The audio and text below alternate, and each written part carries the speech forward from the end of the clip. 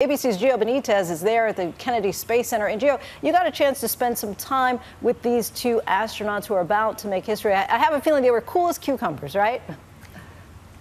And that's what's incredible, Lindsay, how calm these astronauts are when they're getting ready to take off and lift off in that spaceship. You know, what's also interesting is a lot of people always say, oh, learn a little bit about everything.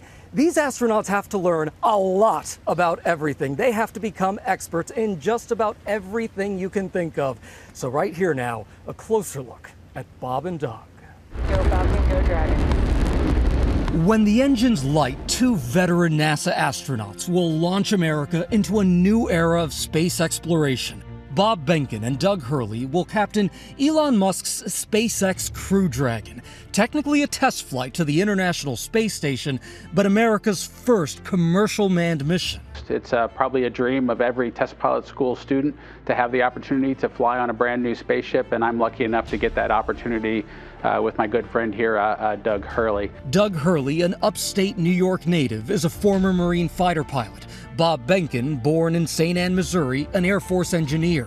Between them, 40 years in the space program. When liftoff, the final liftoff of Atlantis. Hurley was on board the final space shuttle mission in 2011, the last flight before the program officially retired. I certainly didn't expect to fly again. I certainly didn't necessarily have a plan to fly again. 5 years ago, when the four of us were selected, I was asked that question if I wanted to fly again, and if so, on a commercial vehicle, and I thought that was probably an exciting thing to do and the right thing to do at that point, and here we are.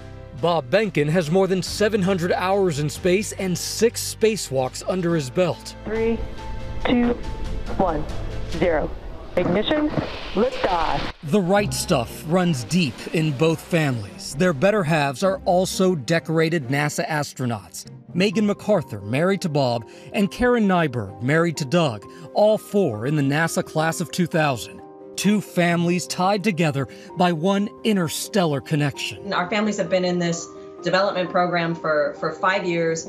We've seen, launch date kind of come and go, and for me, this is starting to finally feel real. When the day comes that we watch the guys walking out to go to the launch pad, then it'll even more so start to hit home in that way.